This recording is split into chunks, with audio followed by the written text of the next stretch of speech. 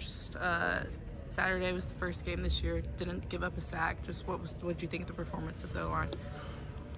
Well, yes, it's great not to give up a sack. And I felt like there was other games that there shouldn't have been sacks, and that's the expectation in every game. I think that when you talk about sacks, it's more than the O-line. I thought there were some really good moments in protection. There's moments that the quarterback makes a guy miss. There's moments that the running back does a great job, or the tight end, whatever it may be. So it's definitely a team thing. It's also about guys getting open and him getting the ball out quick too. So it all ties together. So obviously we can keep him clean. That's the number one goal.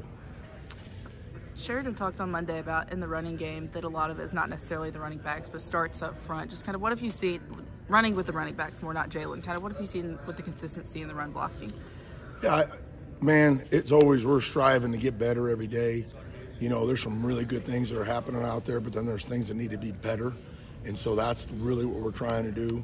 We have not played a perfect game, not even close, and that's what we're trying to get to. You know, we definitely want to get our backs going. You know, sometimes, you know, we got a lot of plays that are the quarterback making a decision who gets the ball based off the defense, and that's what happens at times. But we got two great running backs. We got tight ends that can block, so we can definitely have an effective running game. I think there's a time where Kadyn Proctor had two guys coming at him, and he kind of stopped both of them. What does that speak to about what he's doing for you guys? Well, that was a big one. You know, they had more than we can block. Quarterback knew it. You know, he felt like he can move a little bit away and get it out quickly, and Proctor did a tremendous job of taking two. You know, in those situations, it's like, hey, you got to block yours, and then if you can just take the hit off with the other one, that's what we're trying to do, and he really slowed them both down. So, you know, what it says is that he was locked in, he understood the protection, he understood the situation, and he did what he can do, and he was able to slow down two guys. Well, it's one thing to know what to do or what he should do, but not to pull it off. Right. I mean, how quickly, just because he did have he had to miss some time early, how quickly did he just kind of get back in with things? Yeah, like I said, I thought he really improved throughout the summer in camp in his protection. There was a few things that I saw that he needed to fix, and he's really worked hard at it, and you can see it starting to pay off. And so, you know, even though he was injured, he still was doing things during those 2 weeks. And once he jumped in, I'll be honest, I was surprised there wasn't more rust on him in the first game at Wisconsin. He really did a nice job. What's it been like having kind of the full group now through 2 games? Well, it's always great to have all your guys. You know, it's hard to have enough depth to go through a season in the SEC, you know, and the season that's going along. So getting all those guys back is huge. And then it's continuing to develop the guys behind them so we can have those guys ready to rotate in and play. So, but it's always nice to have those guys to start the game with. What's impressed you the most about the way Parker's played through the first 4 games? You know, it starts with him getting us in the right places, you know, just ID in fronts and the schemes. I think he's done a really good job because we've seen a lot of stuff these first 3 weeks, you know, or 4 weeks, excuse me. There's been a lot of different defenses and looks. There was a lot of pressure on him to make the right calls to get us all in the same direction. I did a great job there. He's a tremendous athlete. You know, he's probably one of the most athletic guys. Him and Jonathan Cooper was the 7th pick in the first round, the most athletic guys I've ever coached. And he's a competitor, and he's a lot stronger than you think he is, just looking at his size. And so he's able to get in there and really do a good job. What all is he responsible for, play to play? Well, there's a lot of things. There's in the some schemes he's got to ID the Mike backer for us. Protectionally, there's 3 or 4 calls he has to make to tell us who we're blocking, and it's on him to do that. And then in the run game, sometimes we got to push spots. We got to re-ID Mikes. You know, they're stemming. Everybody we play stems is something new. You know, a lot of people don't really understand. Like, you can have one guy move and change the whole scheme, but when the whole defense moves, we got to be locked in and ready to go. And he does a great job with that. He catches a lot of people by surprise. Maybe not now, but what was your first impression of him when you first got him? I guess this spring. Well, I recruited him out of high school, so I knew him and his family.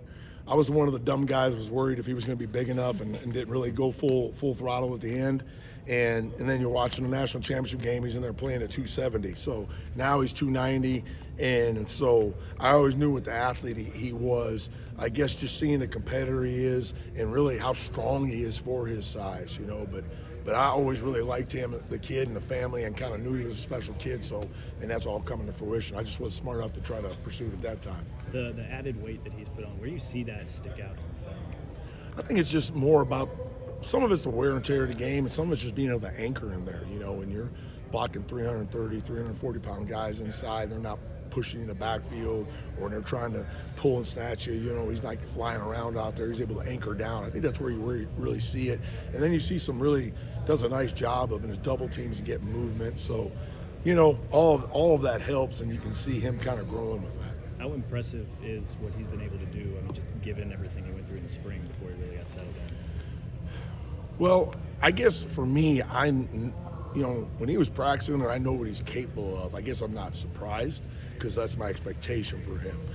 And all the stuff that we talked about, spring and all that, really it was just a tiny bump in the road. You know, from the end of spring through the summer, he's been locked in and doing a great job. So it might be surprising more people, but it's not surprising me because I know what he's capable of. We've obviously seen the rat traps around the facility this week, guys talking about avoiding a letdown. Just kind of what have you seen from the intensity this week facing Vanderbilt after such a big game on Saturday? Yeah, you know, everybody talks about that. There's the relief syndrome, all the things that come with it. And, you know, us as coaches have been through this. Like we explained to them, and they understand this, the whole reason everybody loves college football isn't because the favorite team wins every game, right? Everybody loves the upset. It happens all the time. It's happened to me as a coach. You know, it was just a few years back where we beat Michigan. We're both undefeated, huge game. We're number 3 in the country, and we're going to Purdue, who's 500, and we lay an egg and lose the game. They're storming the field. So we talk about it as coaches, but they got to play and they got to understand it. So I've seen good preparation this week. The older guys understand what it takes, and you know, you can't stress it enough, but that's where when you have maturity and leadership, they're able to handle those things. What stands out about Vanderbilt's defense when you watch them? You know, obviously they're very disciplined in their scheme and they're well coached. Like you can see and understand everybody's fitting where they're supposed to go, whether it's a base defense, whether it's a stunt, whether it's a blitz, right? So they're playing and they play hard. They run to the ball, and that's the thing in football. If you can get 11 guys to play hard every snap, you always got a chance.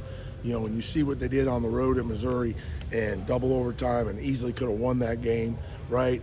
They beat VT that first game, so they're a very good team. They're going to play hard. They've had 2 weeks to prepare for us, so they're going to have something ready for us we probably haven't even seen yet. So we got to be ready to make great adjustments against them. You mentioned knowing Parker's family. What was your first, conversation with Mark Martinez, knowing that you were going to get him? What was that phone call like?